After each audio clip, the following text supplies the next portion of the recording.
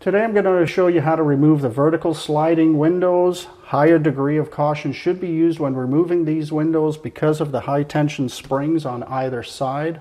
First, you're going to pop the two little clips on the inside of the window frame out,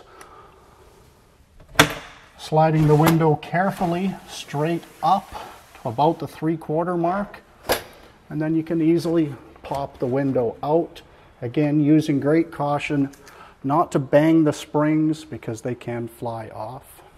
Springs right here and here, and the retaining clips lock into the top of the spring. Putting the window back in, carefully sliding it into one side first, lowering it down onto the track, pushing the two clips back into the window frame.